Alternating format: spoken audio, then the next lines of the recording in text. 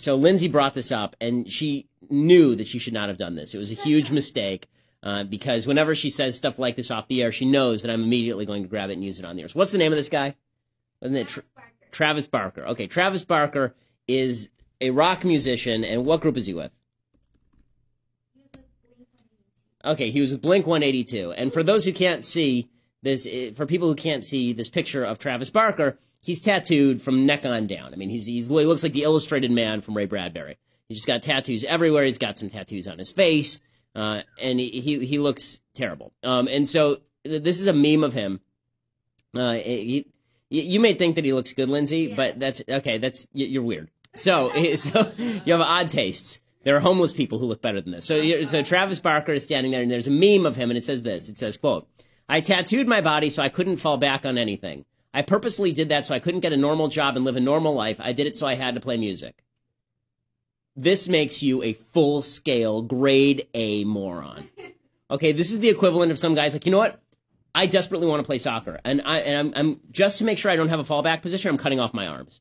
I'm just going to cut them off. I don't need them. I need to play soccer. I don't want any job. I may be tempted to drop out of this whole soccer thing, and I don't want those arms there to remind. That'll be a constant reminder that I need to play soccer. It's the only thing I can do. All I have is legs now, right? This is so stupid. The reason this is stupid is because your tattoos do not guarantee you success in life. They guarantee you won't be successful in one area, but they don't guarantee you will be successful in another area. What made this guy presumably a successful drummer is that he can drum. Not that he has tattoos, right? The idea, I committed myself now I better learn how to drum. Are you really that weak-minded? You couldn't teach yourself to drum? Like, you didn't realize that you had to learn how to drum to be a drummer until you slathered your body in terrible-looking tattoos, right? And as you get older and those start to sag, you're just going to start looking like a graffiti-covered bench in South Central L.A.? Like, it's so stupid. But this is what people do. And I think writ large, this is actually a bigger message. The bigger message is, don't set up obstacles for yourself in the opinion that this makes you more virtuous. There are too many people in American society who do this, right? Women who get pregnant out of wedlock, and then they go, oh, well, I did it, and look how courageous I am. I overcame that to do X. You know what would have been better if you didn't do that? You know what would have been better? If he hadn't gotten the tattoos. Because guess what? You know what would happen if this idiot had not been part of a successful man? If he'd been like the other millions of people who played in a garage band and then fell apart and never made it big? You know what would have happened? I'd be paying for him. Right? He'd be on welfare. He couldn't get a job. That's his whole point. His whole point is that he didn't want to get a normal job and live a normal life. Right. So now your two options are you either make it big as a rock star or I pay for you. That's not my decision. That's your decision. So you get to take away my money because you're stupid? Okay. So I'm very glad that this guy made it big, and so he's not relying on my money. I'm very happy that he's not relying on my money. But kids, take this as a lesson. Don't be a moron. Don't make irreversible decisions that create obstacles for yourself because, I'm going to make sure that I'm totally committed. I'm totally committed into this career that I've chosen for myself. Right? I have to make sure that I'm committed. Really, just tie like a string around your finger and remind yourself. You really had to go and get under the needle for 1,000 years. I hate tattoos generally. Lindsay knows this. I mock her for her tattoo on a regular basis. Lindsay has a tattoo on her wrist that says Brave. And as I've said, unless this is the difference between women and men, right? You know who else has a Brave tattoo, gang? You know who else has a Brave tattoo? The Chewbacca lady. She has a Brave tattoo also. Really, watch that tape. She's sitting behind the Chewbacca mask. She raises her arm at one point, and I mailed this to Lindsay. I said, Lindsay, these are the kinds of people. She's so brave. She's so brave because true bravery is not fighting in Normandy. True bravery is sitting in a car with a Chewbacca mask and laughing hysterically while you video yourself. That is true bravery, gang. So, okay. So that's my little rant against tattoos. But even if you're getting a tattoo, even though there are, listen, you can get a tattoo. That's fine. There are plenty of people who have tattoos. I don't have to like it. You don't have to care what I think. That's fine. But please, for the love of God, don't do stupid things in your life that prevent you from making decisions later on. Okay, don't pre-commit yourself to a course because it may turn out. What happens if the guy got tinnitus and decided he couldn't deal with rock music? Like, what happens if you pre-commit yourself to a course? You're 14 years old. I want to be an astronaut. And because I want to be an astronaut, I'm going to ensure that I only live in this bubble for the next 2 years. Right? I'm just going to live in this bubble. And then it turns out, well, you know what? The whole astronaut thing didn't work out, but now I'm susceptible to every disease on the planet because I lived in a bubble. Yeah, it's dumb stuff. Like, think a little. Think like the next step in your life, gang. I think that there are a number of young people who got tattoos who are not thinking beyond like the next step because if they thought 40 years down the line, particularly women, you'd realize how bad these tattoos are going to look. There's no such thing as a good-looking tattoo on a 60-year-old woman, right? It's all fun and games when you're 20 and hot. Okay, it's a totally different thing when you're 70 and you look like you smoke 6 packs a day and you're sitting there without a larynx and you got a tattoo on your arm. Okay, it looks totally different then. So let's just think a little bit down the road, gang. And that's my message for the day. All right, well, I'm looking forward to having a nice cordial event where we exchange ideas and don't yell at each other and don't steal notes. By the way, if you do try to steal the notes, number one, I must warn you, there are a few people who may attempt to prevent you from doing that. And number two, I have hidden copies of my speech under every seat in this room. So you get a speech, and you get a speech, and you get a speech. Everyone gets a speech.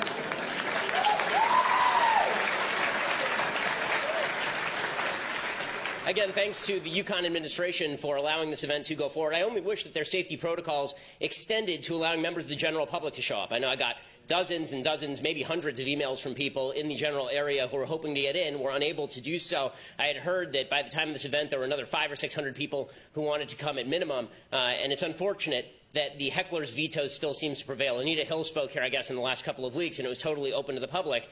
Something has to be done about a system where a few crazed leftists decide they don't want to hear somebody speak, and therefore people from the outside who pay taxes to universities like this one can't get in.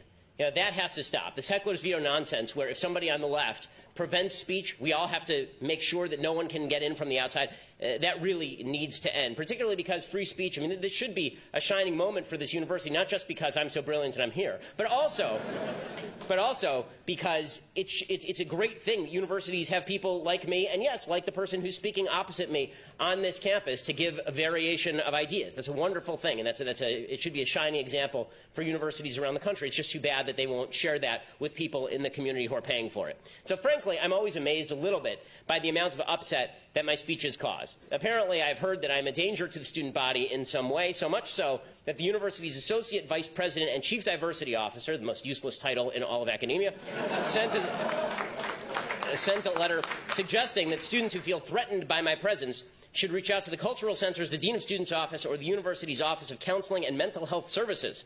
So they actually sent a letter that said, quote, "We understand that even the thought of an individual coming to campus with the views that Mr. Shapiro expresses can be concerning and even hurtful." Wow.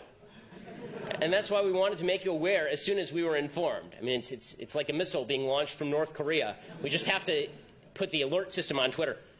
I agree, by the way. If you are so upset by my very presence on this campus, first of all, my guess is you didn't show up. Second of all, if you're that upset that you actually have to go to mental health services, I would just suggest that you probably need to see mental health services about a fair number of other things in your life. Speaking of which, of course, the college Democrats are holding an event simultaneously right now, which I'm sure has just the same number of people at it. This event, I guess, is dedicated to just debunking me. So there's some guy who I'd never heard of until like the last 5 minutes, who apparently runs a website that no one had heard of until he wrote a piece about me. So I am excited that I am a one-man stimulus package for academia. And I'm creating an entire cottage industry of useless people who now have found a use, and it's just yelling about things that I say, so that's exciting. I have heard also that this person is a socialist, so I hope that they're getting paid. I hope this guy's getting paid, and maybe he can be drawn into the great market that is the United States and maybe be cured of his foolishness. I do find it sort of amazing, by the way, that the left is so afraid of open conversation that they scheduled an event at the exact same time. And I think that they should totally have their event, and they should have their event yelling at me and all of that. That's great. But I would prefer that they actually come to this event, and then they can ask questions, because when we have the Q&A session, I have one simple rule. If you disagree with me, you raise your hand and you go to the front of the line. I prefer speaking with people with whom I disagree, not only because it makes for great internet fodder, but also because discussions are useful. I've spent my entire life in places like Los Angeles and Boston, places where no one agrees with me, literally no one agrees with me, and I have fun conversing about these views. I think it makes me sharper, it makes the person I'm talking to sharper, so everybody will have their shot, right? If you're on the left and you disagree with the stuff I'm about to say, then you'll have your opportunity. I just wish the college Democrats had participated in that rather than simply walking out, taking their ball, and going home like small children. And this is an upgrade, by the way, from what Antifa usually does. So I'm glad they're having an event and not trying to disrupt this one. I have a feeling that has to do with a couple of things. One, there's actually security. And two, it's really cold outside, and as a member of my security team told me, they are fair weather protesters. So apparently they wrote a letter to the student newspaper saying that I am a racist and ensconced in white identity politics, which is asinine. I've been one of the loudest critics of the alt-right in America for at least the last couple of years. I was the #1 target of the alt-right according to the Anti-Defamation League. I received almost 8,000 tweets in a 6-month period that targeted me in anti-Semitic fashion, largely from the anti-Semitic alt-right. But apparently Antifa is upset, particularly because I, quote, overlook the need for ethnic studies and diversity-related education in the United States. That's fair. I mean, they should be angry. If we did away with useless college classes, how could they get easy A's that allow them to have jobs in useless professions at universities like this one?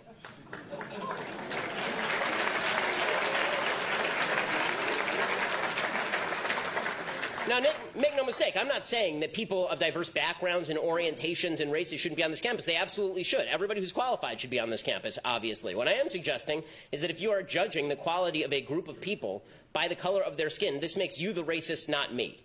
And if you're looking at a group of people and you say this group of people is better than that group of people simply by dint of the variation in melanin, then you're doing something wrong. There's something wrong with you. There's nothing wrong with me for suggesting there is something wrong with you if you are judging people simply by their group identity rather than as individuals.